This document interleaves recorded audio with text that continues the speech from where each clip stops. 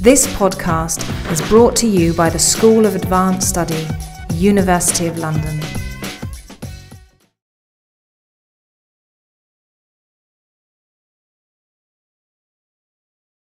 Thank you very much for coming. Welcome to the Institute. My name is Goethe Institute and I'm welcoming you on behalf of the Institute. And it's a double pleasure this evening because I'm welcoming you to two events. So first of all, we're going to have our encounter between Annett Gröschner and her translator Katy Derbyshire. And then of course we're going to go upstairs, 2 flights of stairs up, and there'll be wine, and we'll celebrate our winners of the translation competition. And I have to say, I've already had a sort of sneak preview because we just had, before we came to this, we had a session where the translators showed us their texts, and it was just really great. So, yeah, I'm very pleased about all this. But now we're starting our Encounters event, and I'd like to introduce you all to Annett Gröschner, who is a Berlin writer. She's very much a Berliner, though she may not have been born in Berlin. She is a Berliner by choice. And her writing reflects that. She's very much concerned with giving or conveying the voice of Berlin, the cultural history of Berlin, through the medium of fiction. And she's working a lot with archival material, with interviews, and she's weaving this material into a fictional whole. And we've seen that very much in the novel Walpurgistag, but we've seen it in many, many other texts as well. Let me use Annett's own words. In her very recent inaugural lecture, she gave as guest professor at the Berlin Universität der Künste, and she gave that lecture about a week ago. Yes? So it's very recent. She said, ich bin eine Stimme, aber ich arbeite selbst gern mit Stimmen, die ich zu Kollektiven forme, und ich liebe es, Geschichten anhand von Dingen zu erzählen. And I think that's really kind of really crucial sentence which puts into a nutshell what Annett is about. It's about writing collectively by harnessing other voices and forming them into a coherent voice. But it's also this interest in things and objects in everyday life. And just to give you a glimpse of the variety of Annett's writing, there's been Backfisch im Bombenkrieg, published in 2013, which was the diary of a teenage girl in Berlin in the 1940s, which Annett has edited, and not only edited but annotated, to really give us a flavor and an idea of what life was like in the 1940s for this young girl. Then something entirely different, a book entitled Mit der Linie 4 die Welt came out in 2012, and it reflects Annett's interest in Straßenbahnen and Busse, and it's this attempt to go through the world, traveling with the Linie 4 and seeing where it takes you, and writing travel reports about it. And then, of course, Annett has also worked in curating exhibitions and in performances, and she's still active in performance that is being put on in Berlin, and I think elsewhere as well. And it's called She Pop. It's a group of female actors, or are they actors? Performers. And half of them is from the east side of Germany. Is East Berlin or East Germany? East Germany. And half of them is from West Germany. And they meet each other, and they talk about their lives, they talk about their socialization in, as it were, the other part of Germany, and they discover what's different, they discover what's similar. And there is another one coming up next summer in Berlin. Do go. So mostly Annett's work focuses on Berlin and on the feel, on the language, the experience of everyday Berlin. And of course that is not always that easy to translate. And we've discussed that earlier. There are lots of stumbling stones. And so Katy Derbyshire, whom I'd like to introduce secondly, Katy has translated several of Annett's texts. Katy was born in London, but has now been living in Berlin for a long time. And she has been translating not only Annett's work, but also works by Clemens Meyer, Inka Parhai, David Wagner, Simon Urban, and others. And Katy runs a blog entitled Love German Books, which is well worth checking out. And she leads translation labs and workshops in Berlin and elsewhere.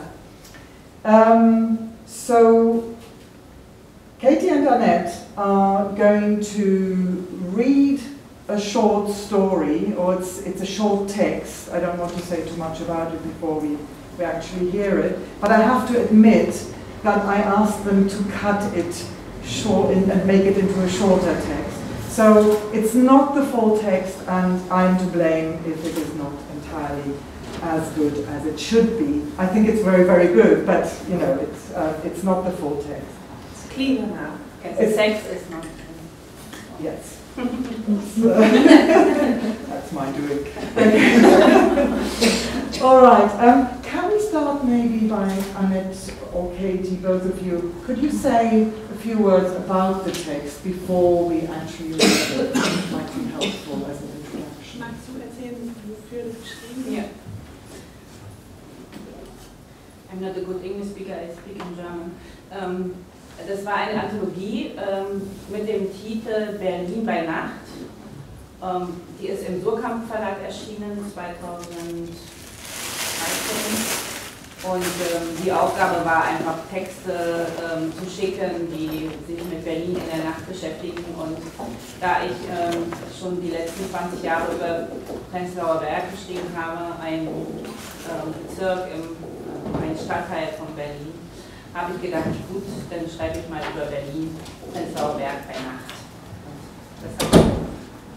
Es ist eine Anthologie, ich glaube, es sind so ungefähr 30 Autorinnen und Autoren, die über Berlin in der Nacht schreiben.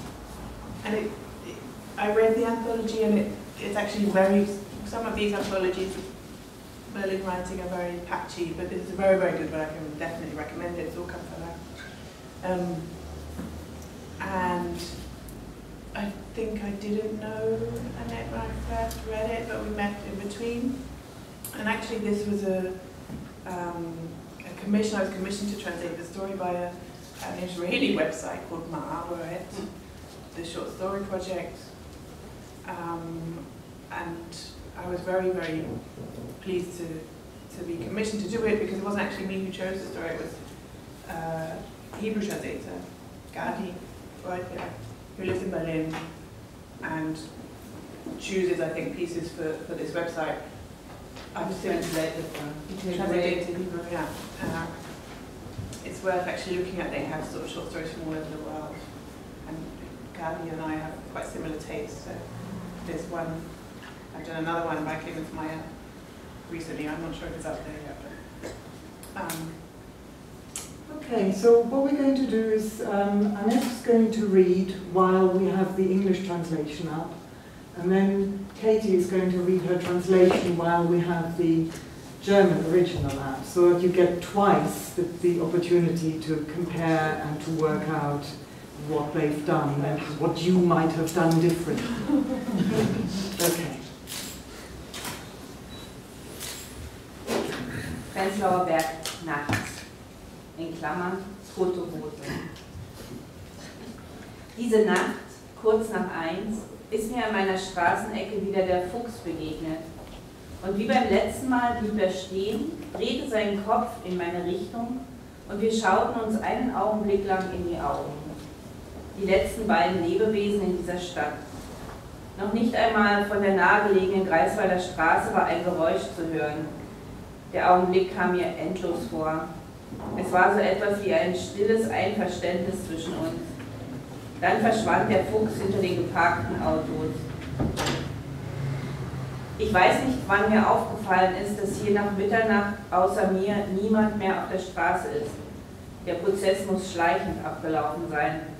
Erst verschwanden die Eckkneipen, dann die Bars mit Cocktails für glückliche Stunden, dann wurden die Clubs weggeklagt, die Restaurants verschoben den Küchenschluss auf eine Zeit weit vor Mitternacht, die Spätverkaufsstellen machten zu und die Cafés stellten auf Tagesbetrieb um.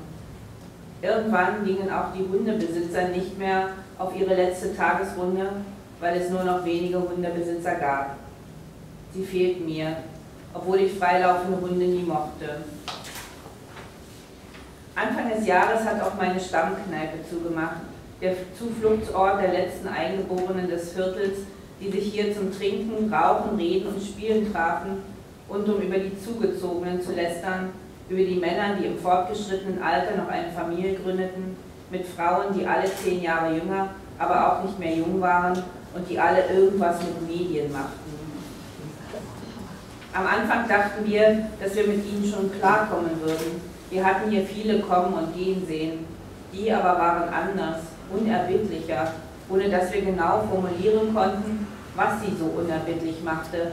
Denn nach außen hin waren sie freundlich, manchmal sogar höflich. Aber im nächsten Moment hatte man die Kündigung der Wohnung im Briefkasten und fand einfach keine neue mehr. In den letzten Hundehäufchen steckten kleine Fähnchen mit der Aufforderung, die Straßen sauber zu halten. Und in den Zeitungen wurden wir, die wir an unserer Gegend wie an einer Heimat hingen, mit Häme bedacht. Wir hatten die Zeichen der Zeit nicht verstanden. Wir sollten uns endlich mal bewegen. Wir seien lange genug hier gewesen. Es gäbe kein Menschenrecht auf eine Wohnung mit Stuck und Dielen.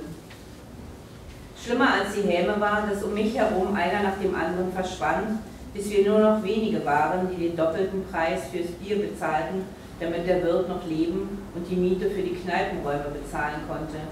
Wir renovierten sie, nachdem ein anonymer Anrufer eine Anzeige bei der Hygiene gemacht hatte, und wir rauchten vor der Tür so leise wie Katzen auf der Hofmauer herumschlichen.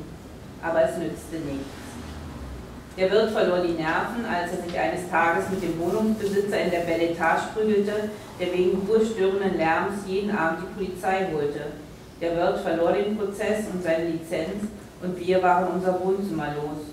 Von unverkäuflicher Kunst, Humbug oder Bierverkauf ließ sich hier schon lange nicht mehr leben. Am letzten Abend brachte ich eine Postkarte mit, die seit Jahren in meinem Flur hing. Machiavelli für Kids. Wenn du eine Gegend eroberst, töte jeden, der gegen dich ist. Basta. Danach sei ganz nett zu allen, die übrig geblieben sind. Vielleicht war genau das Unerbittliche. Niemand von uns sollte übrig bleiben. Einer von uns hatte mal die Frage in die Runde geworfen, ob der Zustand unseres Viertels nicht mit den Auswirkungen einer Neutronenbombe vergleichbar wäre, mit der sie uns als Kind so viel Angst gemacht hatten. Davor, dass der Feind sie über unserem Viertel abwerfen könnte und jegliches Leben auslöschte, die Häuser aber unversehrt stehen blieben. Dann kämen die Eroberer und machten es sich in unseren Wohnungen gemütlich. Na gut, sagten wir, aber es ist ja niemand gestorben. Aber wo, fragte er, sind sie denn alle hin? Wir klebten die Machiavelli-Karte mit Sekundenkleber an die Schaufensterscheibe. Hat aber auch nichts genützt. Das Schaufenster wurde ausgewechselt.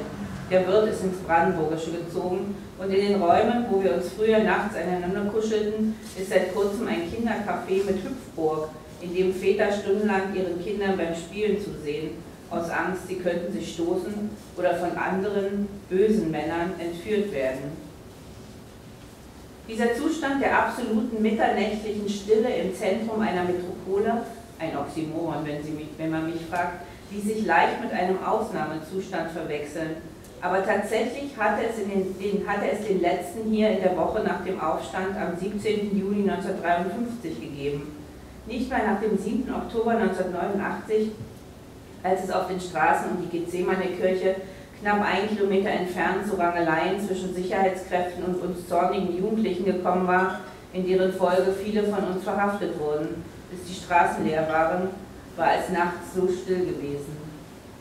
Gut, vielleicht in der Nähe der Mauer, aber auch da war immer wenigstens ein Volkspolizist aus dem Dunkel eines verrotteten Hauseingangs gekommen und hatte auf Sächsisch um den Personalausweis gebeten, ja die Herausgabe geradezu befohlen. Es war damals Mode, ihren seltsamen Singsang nachzumachen. Junge Genosse, da werde ich mal nachgucken, ob ich das Personaldokument auch am Mann habe. was die Polizisten, je nach Temperament, mit Langmut oder verstärkter Kontrollwut, manchmal auch mit Zuführung beantworteten. Dann verbrachte man die Nacht im Revier. Ich wohne seit meiner Geburt in dem Viertel. Wenn ich das erzähle, ernte ich mitleidige Blicke, als ob ich noch nie irgendwo hingereist wäre. Ich finde Reisen überbewertet. Hier gab es im letzten Vierteljahrhundert so viele Veränderungen, das hätte ich mit keiner Weltreise und mit keinem Umzug hinbekommen. Auch wenn es seit 10 Jahren, seit sie sich angeschickt haben, mit ihren geländegängigen Autos und gesunden Mohrrüben die ostdeutsche Wüste urbar zu machen, immer langweiliger wird. Das würden Sie natürlich bestreiten. Wenn ich Sie wäre, würde ich das auch tun. Meine Nachbarin Frau Korte, eine 75-Jährige, die seit ihrer Geburt in derselben Wohnung lebt, hat neulich auf dem Treppenabsatz zu mir gesagt, ich bin mir sicher, dass ich noch erleben werde, dass Sie alle wieder weg sind. In ihrem Optimismus erinnert sie mich an meine alte Tante Trude. Sie und ihr Mann waren Anfang der 90er die einzigen in einem völlig leeren Haus, das kurz darauf in einer Nacht- und Nebelaktion von einer Gruppe junger Leute besetzt wurde, die rund um die Uhr Remi-Demi machten. Trude, die eigentlich nichts aus der Ruhe brachte, sie hatte die Bombennächte und die Eroberung durch die Rote Armee in diesem Haus erlebt, fragte, als sie nachts um 3 wegen der wummernden Bässe nicht schlafen konnte, ob es nicht besser sei, umzuziehen, aber ihr Mann war der Meinung, wart's mal ab, Trude, die werden noch so spießig, dass sie sich über uns beschweren werden. Und so kam es dann auch. Ich weiß längst, dass meine Zeit hier abgelaufen ist, dass das Argument, dass ich hier geboren bin, nicht mehr zählt, dass das jetzt eine Vorstadt ist und abends gefälligst Ruhe zu herrschen hat und dass ich hier nicht mehr herpasse, dass ich zusehen muss, dass ich hier rechtzeitig erhobenen Hauptes wegkomme. Aber ich zögere noch, denn es ist mein Zuhause. Bis vor kurzem hatte ich eine komfortable Position. Ich saß auf meinem Balkon und vor mir änderte sich die Welt im Zeitraffer, eben noch grau und bevölkert von, meine neuen Nachbarn würden sagen, Unterschicht und Untergrund und nun alles Pastell, wie die Auslagen im Eisladen und voller glücklicher Familien. Ich verleugne nie, dass ich schon hier war, als sie noch in Reihenhaussiedlungen westdeutscher Vororte wohnten und von einer Zukunft im Reihen-Endhaus träumten. Obwohl ich mir eine westdeutsche Kindheit spielend erfinden könnte, wegen des Dialektes vielleicht eher in Niedersachsen als in Baden-Württemberg. Ich habe alle ihre Popallüren studiert, ihre Serien gesehen, ihre Musik gehört. Ich kenne die Schlagersänger ihrer Kindheit, die ihre Mütter mochten, weil meine Mutter sie auch gern hörte. Ich weiß, wie die Mittelklasse-Autos heißen, auf deren Rücksitzen sie als Kinder saßen oder den ersten Sex hatten. Ich kenne die Namen der Autobahnkreuze, die Wasserstände und Tauchtiefen ihrer Flüsse zu jeder Jahreszeit und die Titel ihrer Kinderbücher. Ich kann ihre 3 Fragezeichen zu Ausrufezeichen biegen und kenne alle Sammelbildchen. Ich weiß, wie ihre Schulmappen hießen und kann sämtliche Sorten von Erfrischungsgetränken und Eis der Jahre 65 bis 90 fehlerlos aufsagen. Aber ich habe keine Lust, mich zu verstellen. In den lauen Sommernächten, wo es kurz vor Mitternacht dunkel wird und alle im Urlaub sind, gehe ich gern durch die Straßen und betrachte die Zeitschichten an den Dingen, die sie vergessen haben zu beseitigen. Wasserpumpen, Papierkörbe, Gullideckel oder Lampen, ab und an auch noch eine unrenovierte Fassade. Ich gehe durch die Nacht und an jeder Straßenecke ist eine andere Erinnerung. Die illegalen Clubs, die Haschischkneipen, die Filme auf dem Hinterhof, die Abenteuerspielplätze der Kinder, ihre Kindergärten, Schulen, die seltsamen Leute mit den Ticks. Manchmal komme ich mir schon vor wie Frau Glade, meine Nachbarin aus dem Nebenhaus, die sich vergiftet hat, als sie aus ihrer Wohnung ausziehen sollte. Die sah immer noch die Hasen, die nach dem Krieg vor Weihnachten aus allen Fenstern hingen und dort ausbluteten und schön gekühlt waren, bevor man ihnen das Fell abzog. Ich weiß, dass alle Sicherheit hier immer trügerisch sein wird, auch für die Neuen. Da können sie sich noch so viele unsichtbare und sichtbare Zäune um sich herum bauen. Im Erdreich lauern immer noch genügend Blindgänger, die niemand je versucht hat zu finden. Manchmal gehe ich auf den Friedhof und rede mit meinen Freunden, die gestorben sind. Ich weiß nicht, wann ihre Liegezeit abläuft und ob nicht auch ihre Gräber bedroht sind. Die Kirche braucht ja auch immer Geld und man kann diese Friedhöfe gut bebauen oder wenigstens zu Spielplätzen umfunktionieren. Und dann kommt so ein Kind mit einer Knochenhand, um sie der Mama oder dem Papa zu zeigen. Oder vielleicht sogar der alten Großmutter, die aus München angereist ist und sich sowieso schon die ganze Zeit über den Schmutz dieser Stadt Gedanken gemacht hat. Und vielleicht ist es ja die Hand des genialsten Underground-Gitarristen der frühen 80er, dem Jimi Hendrix des Prenzlauer Berg, der dafür sogar 1,5 Jahre im Gefängnis gesessen hat. Aber ich träume. Es sind Urnengräber. Der Fuchs streicht noch eine Weile um die Autos und zerknackt ein paar Zweige. Seine Familie, habe ich in einer der Zeitungen unseres Viertels gelesen, soll ihren Bau im Archiv des Bezirksamtes haben. Die Tierschützer haben abgeraten, sie von dort zu verscheuchen. Manchmal möchte ich ein Tier sein, ein Fuchs oder eine Hufeisennase. Aber naja. Die ersten Wölfe sollen schon in den Außenbezirken gesichtet worden sein. Eines Nachts werden sie in mein Viertel einfallen und niemanden finden außer mir. Thank you very much.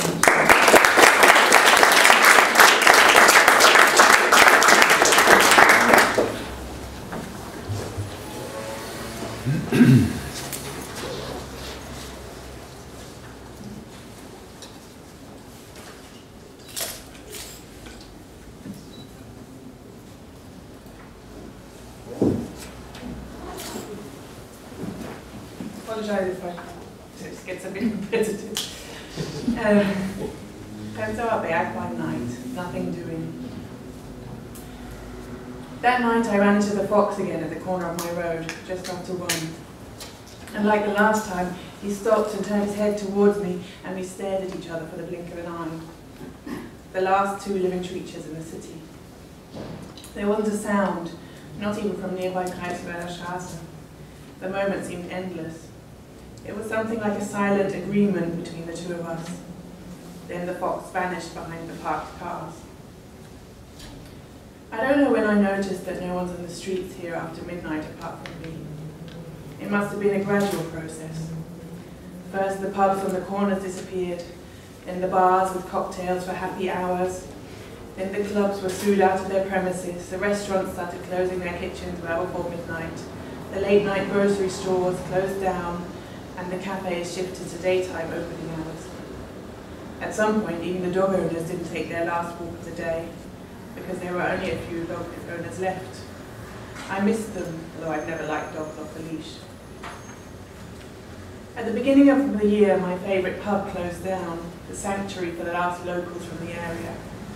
We met up there to drink, smoke, talk and gamble, and to bitch about the newcomers, about the men who started a second family at an advanced age with women who were all 10 years younger, but not exactly young either, and who all made a good living doing something in the media.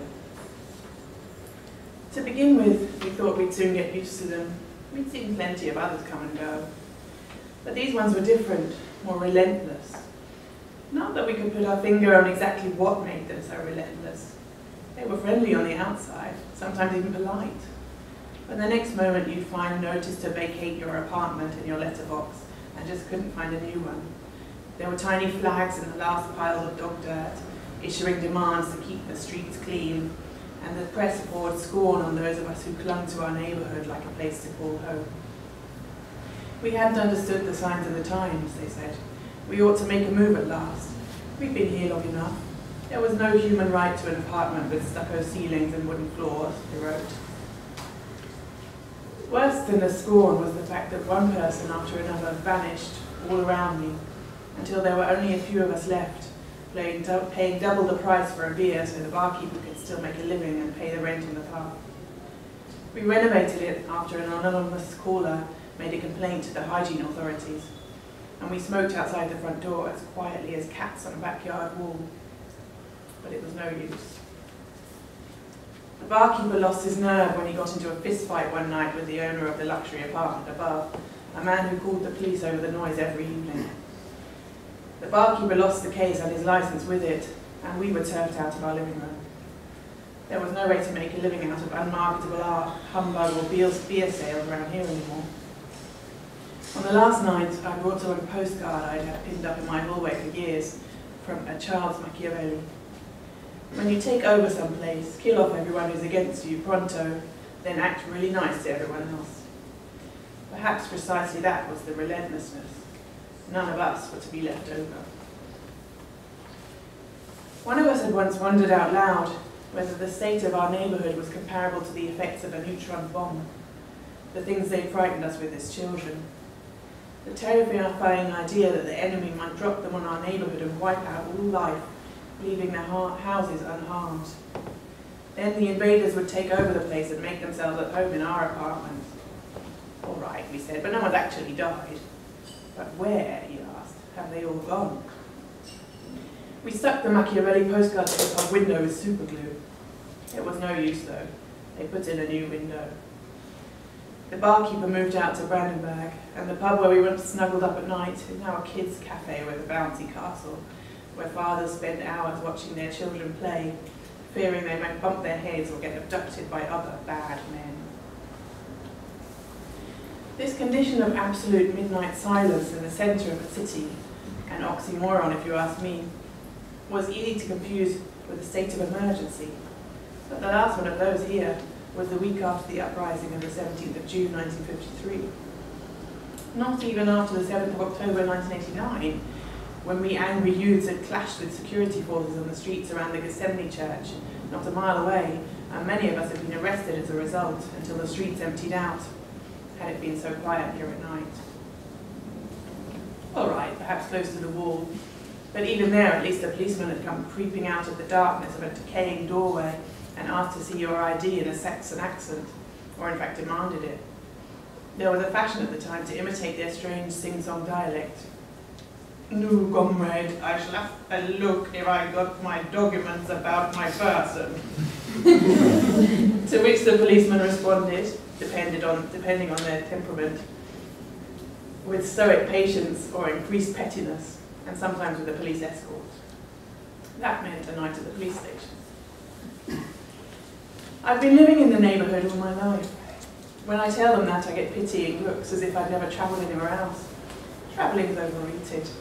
There have been so many changes here in the past quarter of a century that I'd never have seen as much by taking a round-the-world trip or moving house. Mind you, it's been getting more and more boring over the past 10 years, since they came along to cultivate the East German desert with their off-road vehicles and healthy carrots. They deny that, of course. I would too if I were them. My neighbour Frau Quarter, a 75-year-old who's lived in the same apartment since the day she was born, said to me in the stairwell last week, "I'm certain I'll see the day when they're all gone again." Her optimism reminds me of my old Auntie Trude. She and her husband were the only tenants in a completely empty building in the early 90s, when suddenly it was occupied overnight by a group of young people who kicked up a racket and a rumpus 24 hours a day.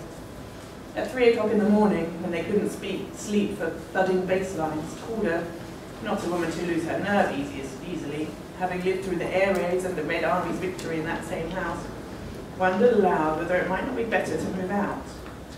But her husband told her, "Wait and see, Trude. They'll get so old and square they'll be complaining about us." And that's what happened. I know full well my time here has run out. I know the argument that I was born here doesn't count anymore. I know it's a suburb now, and that means it has to be quiet at night. And I know I don't fit in anymore, but I have to make sure I get out of here with my head held high. But I'm still hesitating. It's my home after all.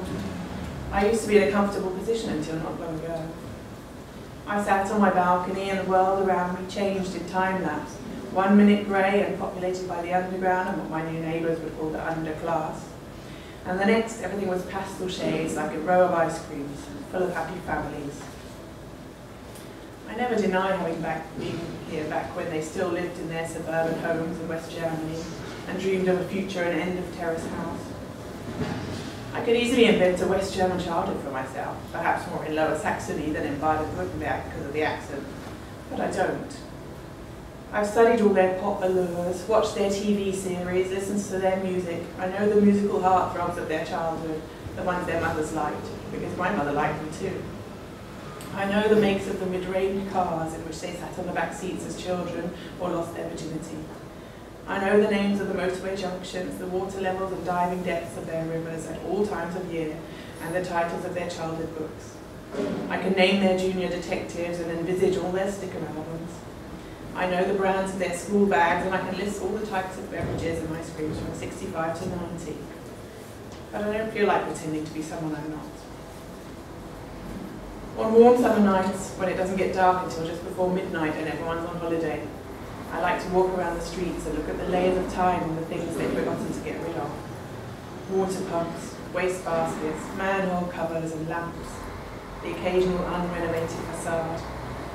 I walk through the night and there's another memory at every corner. The illegal clubs, the hash bars, the backyard film screenings, the children's adventures playgrounds, their kindergartens and schools, the strange people with their tics. Sometimes I feel like I've turned into Frau Gladl, my next door neighbour who poisoned herself when she was supposed to move out. She could still see the rabbits they hung out in the windows at Christmas time after the war, bleeding them and cooling them down nicely before they skinned them. I know that every sense of security will always be deceptive here, for the new people too, no matter how many invisible and visible fences they build around themselves. There are still plenty of unexploded bombs under the earth that no one has ever tried to find. Sometimes I go to the cemetery and talk to my friends who've died. I don't know when their graves expire, and whether they're a threat as well.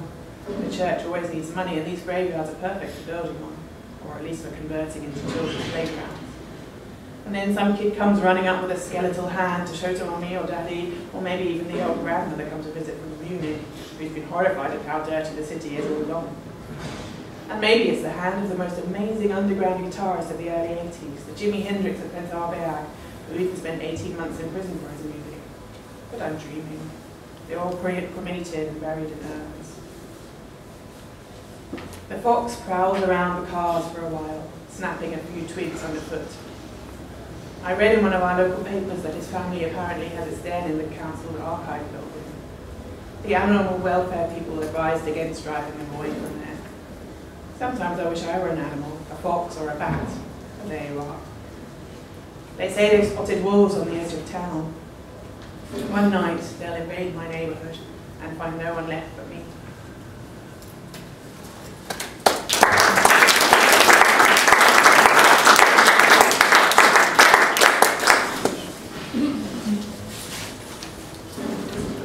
Thank you very much to both of you. I'm just trying to get out of the way of the screen here, but okay. Lots of questions, really, but can I ask, or can I start by asking you about the translation process? How do you meet to talk about the text before you even start? Do you work on your own? How much are you involved, Annett? Maybe you can both comment on Ja, this. wie hast du damit zu tun?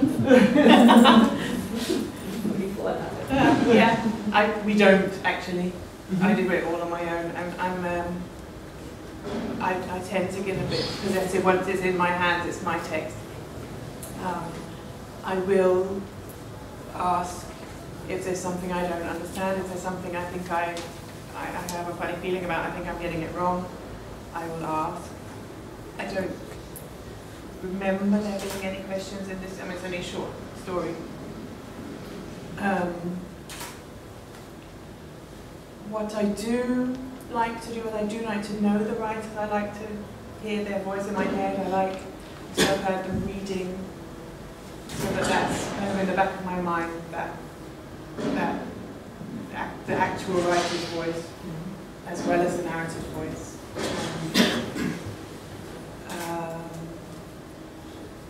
But yes, it's me rewriting it, and I actually prefer not to have too much input from the writer, other than having written the piece in the first place.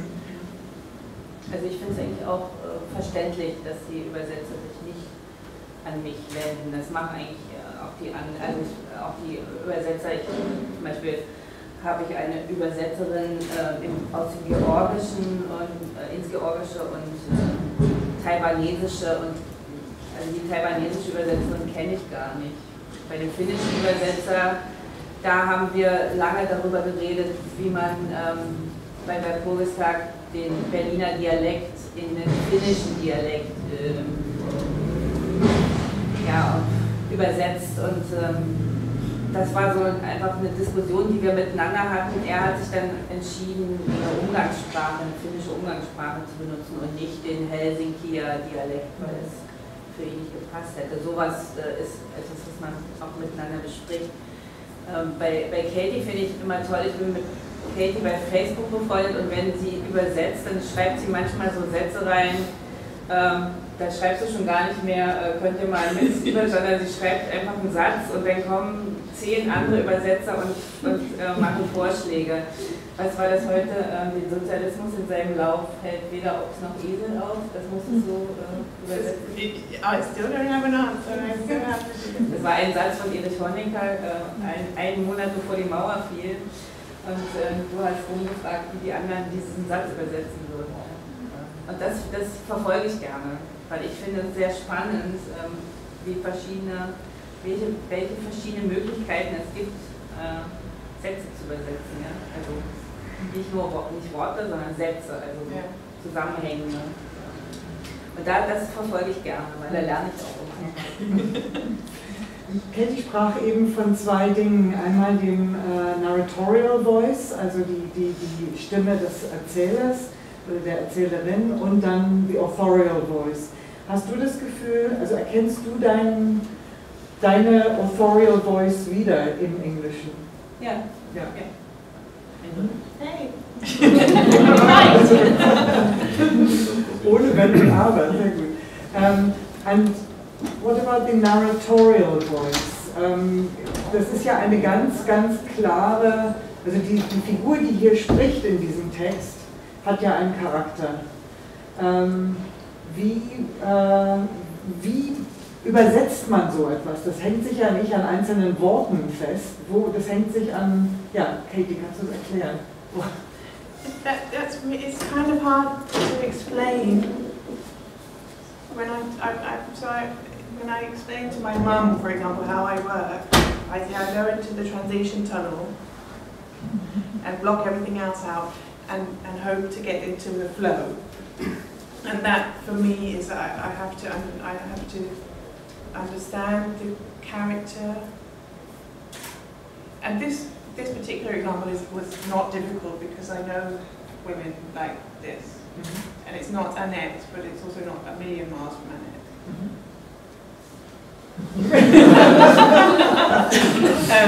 Not me. Anyway, maybe we missed the dirty parts out, but so I know characters like this, and I have to. It kind of builds up slowly as I'm going through the translation, working my way through. I would have read it at least once or twice before I start work on it, and I need to know a text fairly well. And of course, as I'm working on it, particularly a novel, I get to know it even better, and so I have to go back to the beginning and change things. But it's kind of it's about empathy and in a way becoming that narrator and choosing my words that I think the narrator would be likely to use if she was speaking English. Mm-hmm. So that comes back very much to what you said earlier about your independence as a writer. So where do you feel you are on the spectrum from, just translating word by word, just transmitting a text into a different medium, to the other end of the spectrum of being an author writing their own text? I think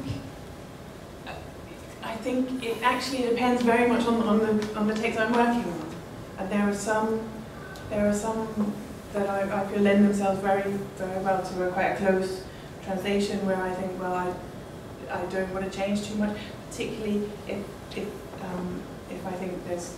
So I translated so far 2 minor books by Gustav Wolff, where I'm very careful not to take too many liberties, because I think there will be scholars reading it and people actually reading it and closely and comparing, and then I'm a little bit less daring. But if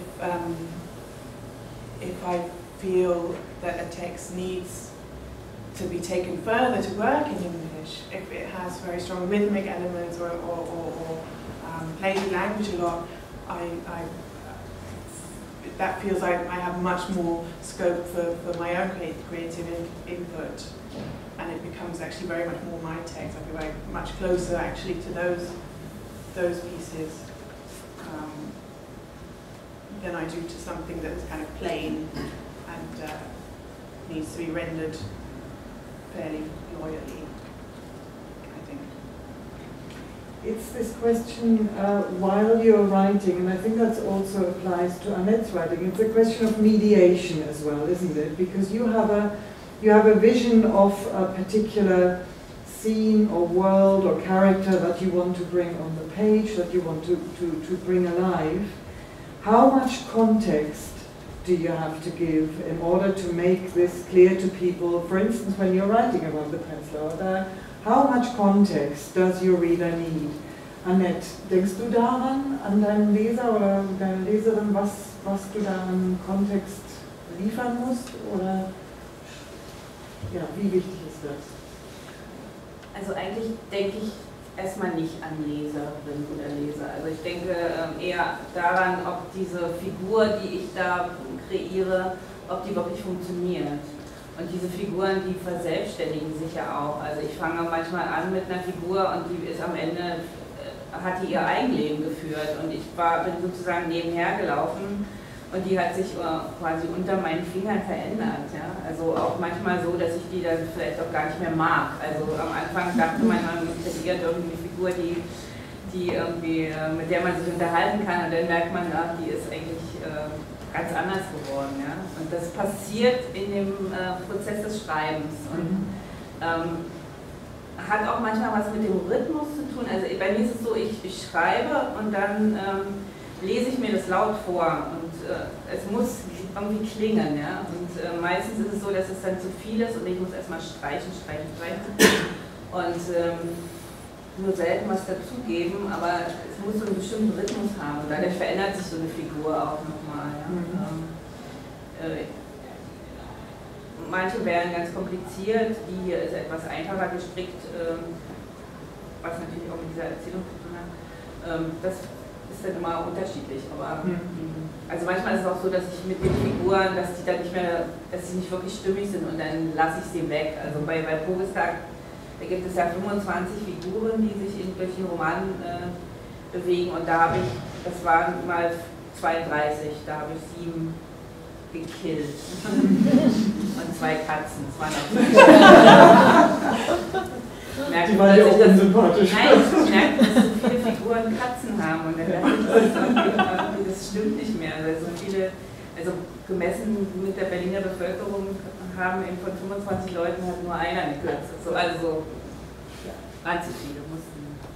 Aber das ist interessant, diese Stimmigkeit, ne? Stimmigkeit vom Charakter, aber auch Stimmigkeit im Klangbild. Which plays a role for you as well, Katy. Yeah, I'm always fascinated to hear writers saying that their characters take on a life of their own, because it's the absolute that makes the most huge, enormous difference between writing and translating. We're not allowed to do that. I was saying earlier, I do very occasionally change characters' names if it's important if it makes the text work in English, and it wouldn't work in German. And I always feel very, very daring and slightly naughty for doing that. It's hard for me to imagine that happening. I didn't believe the first writer friend of mine who told me that about the characters having a life of their own. I just thought, yeah, right.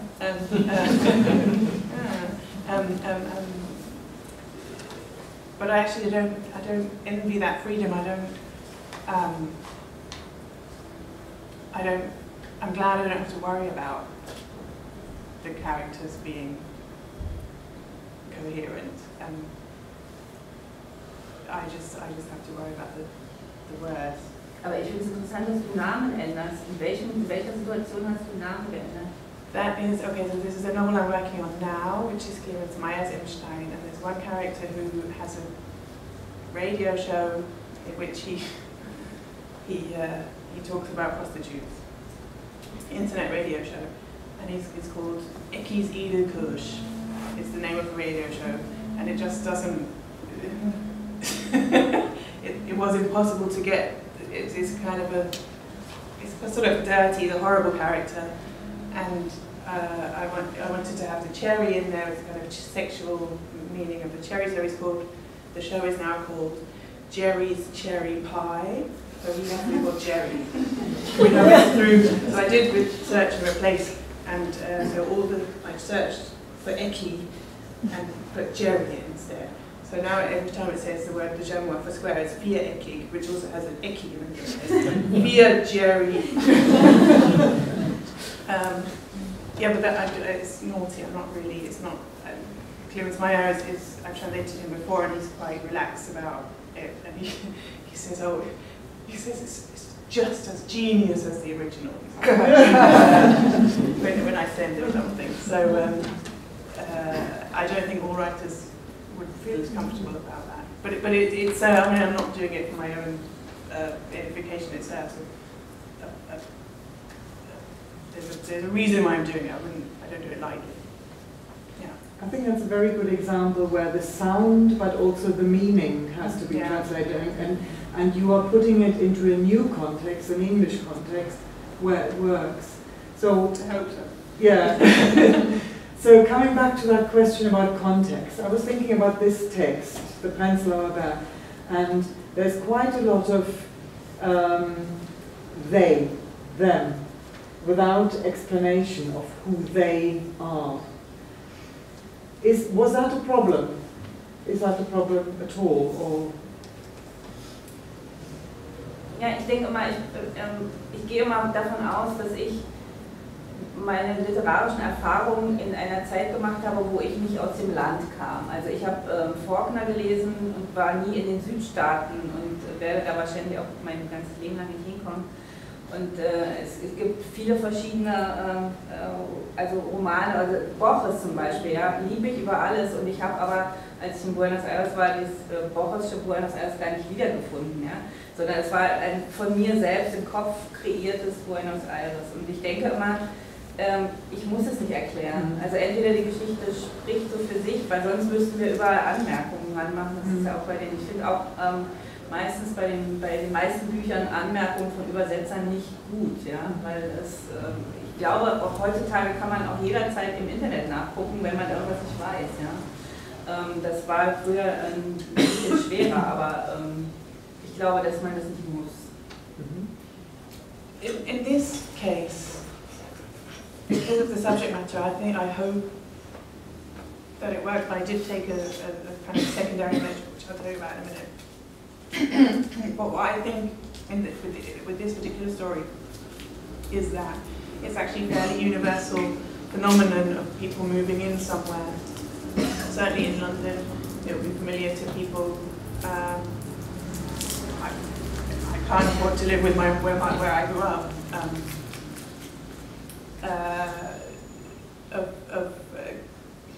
I'm working towards this phrase gentrification, which I find is a little bit hackneyed now, but certainly explains the phenomenon in a way that English language readers can relate to.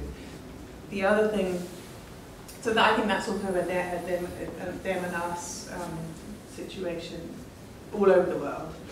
The other thing I did in this particular case was that Annett had written a blog piece for, I think it's the Berlin blog, and I've translated that, and it's a factual piece, and so the story was published online, and that factual piece, which is about gentrification and looks at kind of historical and economic background to Berlin and development in Berlin, was also published on a different website, more or less at the same time. And that, to me, I hope that the two can be read together as a kind of fictional approach and a non-fictional approach to the same subject. I hope it works.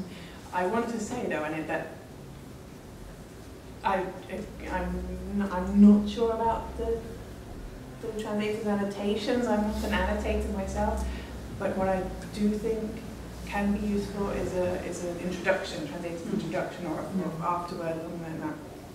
Firstly, because we can kind of sneak things in and give a little bit of sort of background information. And secondly, because it really helps reviewers. Translations don't get reviewed hugely much at all. But when there's a foreword or an afterword translator's note, it's much easier for the critics to write about it because they can pick up on things that we are kind of guiding the conversation then that happens in the press. And my friend Isabel Cole has translated 2 books by Wolfgang Herbig, and they both come out recently, and she wrote foreword to both books, and it's a huge press echo, huge reaction, especially in the States. These 2 books have been picked up in the TLS, in London Radio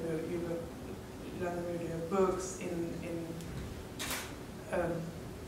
I can't remember all the American papers, I don't know what they were called. And it's easy, they're often quoting Isabel from her foreword because it gives them something to go on. And it's helping the books to get reviewed.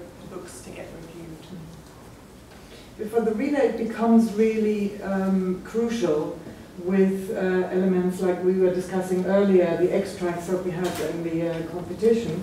And there was this one extract which talks about the VEB, Vieh- und Schlachtruf, and the VEB this and that. And you have to give, a translation that conveys the sort of officialese that's in these titles, but also gives the sense of what this is about. What is a VEB? And so we had very, very good suggestions of how to do it. But that is surely something that you struggle with every time you have a text. Es ist ja auch schon für uns, also wenn ich es auf Deutsch schreibe, die Frage. Ja? Also wir haben das zum Beispiel neulich diskutiert, bei dem letzten Buch von Jenny Erpenbeck, Ehen gegen gegangen. Da beschreibt sie dann sowas wie, der Mann ging zum Schloss Bellevue, das der Sitz des Bundespräsidenten. In Berlin weiß natürlich jeder, dass das der Sitz des Bundespräsidenten ist, würde man eigentlich nicht aufschreiben.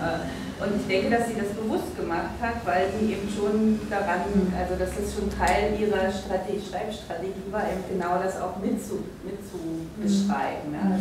Es sind ganz viele dieser, also es fällt dann auf, dass es Absicht gewesen sein muss. Ne? Und das finde ich auch schon im Akt des Schreibens in der Muttersprache interessant. Was setzt man an Wissen voraus und was nicht? Und ich glaube, das muss man immer wirklich von Fall zu Fall entscheiden, ob man es macht oder nicht. Kann auch schief gehen, also es kann auch sehr seltsam klingen. Also manchmal wird mir dann zu viel erklärt. Ja, so. Und ich denke, ja, für wen hat er das jetzt geschrieben? Ganz bestimmt nicht für mich. Ja, weil wir wissen das alle.